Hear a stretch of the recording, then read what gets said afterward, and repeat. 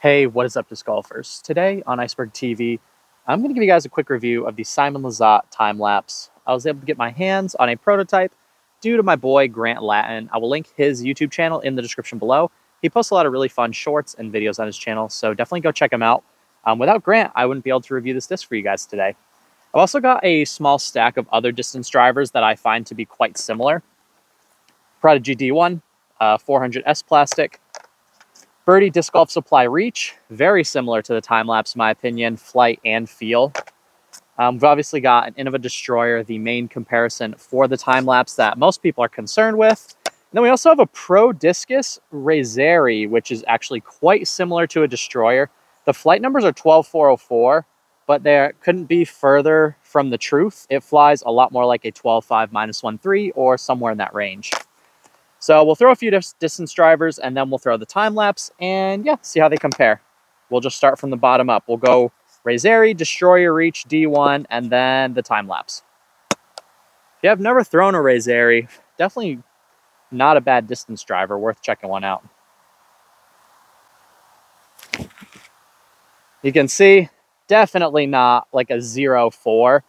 It wanted to kind of pick up and glide a little bit for sure. Flies very similar to this 400S D1. Just picking up a little bit and then having a nice good fade at the end. Love the way that D1 flies. Now we have two of the more stable discs in this slot or category. This blue Reach is very beefy.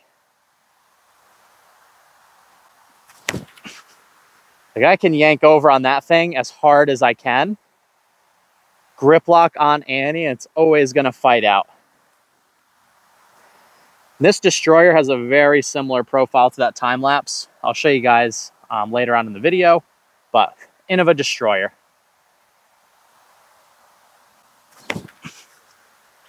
But very stable. And then, obviously, while you guys are here, Simon line.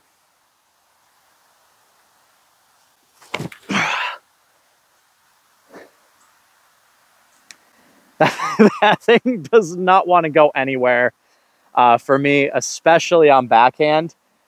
Like, no matter how I throw it, that thing just wants to get on its side and get down quick. So this is the comparison that everyone wants to see. This is one of my flatter Destroyers.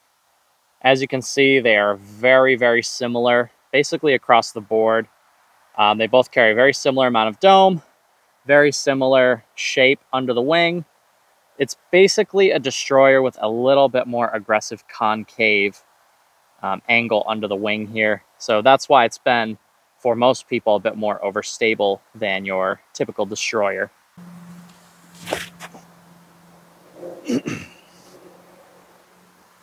Nice and stable. Prototype Reach. I know I can trust this one.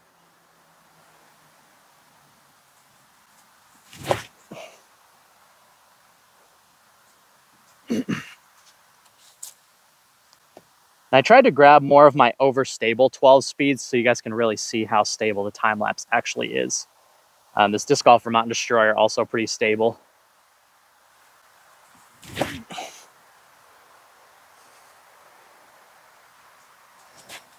Basically all flying the exact same.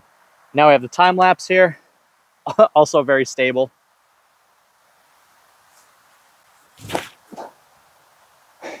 Ooh, don't stay in the tree. One thing that's definitely noticeable, no matter how I throw the time-lapse, compared to even those other distance drivers, in a lot of cases are still way too overstable for me. So the shot that I've been enjoying using the time-lapse for the most is the just super aggressive Annie flex forehand line. So it's kind of one of those lines where you're intentionally really pulling over on top of the disc, letting that extreme overstability kick in and letting this sort of glide out of the flight.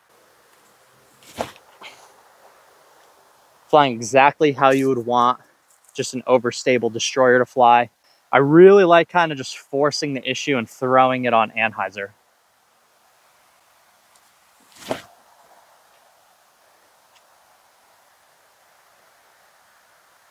You can see just how crazy overstable it is. You can see even putting it on almost 45 degrees of anhyzer, that this just wants to fight out. It's just like everyone said before me, just super beefy. So we got the Time-Lapse just here, and then we have the Disc Golf Vermont Destroyer, I'd say about 45 to 50 feet farther-ish. One other notable thing is that specific Destroyer doesn't carry any dome to it, so it actually flies quite a bit less far than most other Destroyers I've thrown. So even my like worst distance Destroyer flies farther than the Lizotte Time-Lapse. All right, let's give the Destroyer, the Reach, the Time-Lapse, and the 400S D1 one last forehand throw. Again, I'm going to focus on forcing the issue and forcing anhyzer to really just show how truly overstable the Time-Lapse is. We'll start off with the D1.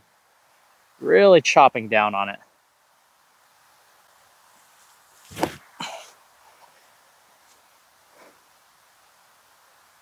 .400 SD1 having just enough stability to kind of fight out right at the end. Birdie Disc Golf Supply Reach. Having way more stability than the D1. Also not domey at all, and that disc doesn't go very far. And then Yellow Vermont Destroyer. Again, not domey at all. One of probably the least domey Destroyers I've ever seen.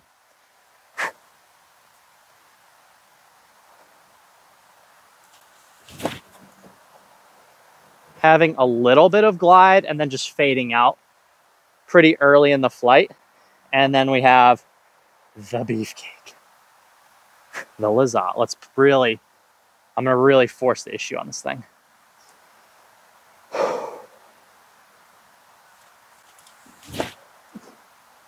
That had quite a bit of anhyzer on it.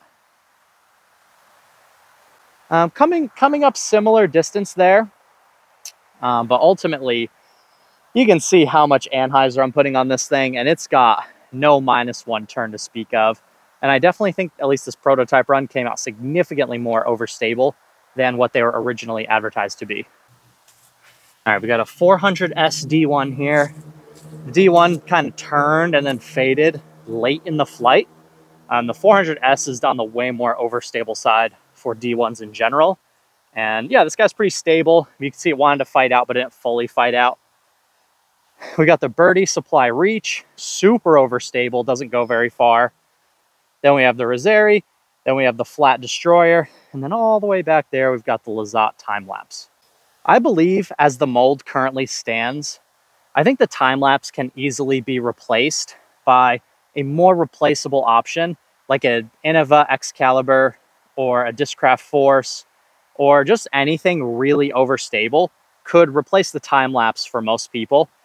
This disc, again, it's reliably overstable, and it could have a place in my bag as like forehand rollers, forehand flex shots, backhand super aggressive flexes, or just if you want to throw up and over something and get like a really extreme spike hyzer, then I think the Time-Lapse is useful for all those shots, but I just don't fully think it's worth throwing such a valuable collector's disc in such an overstable slot where you can pretty much throw any company's overstable disc in that slot.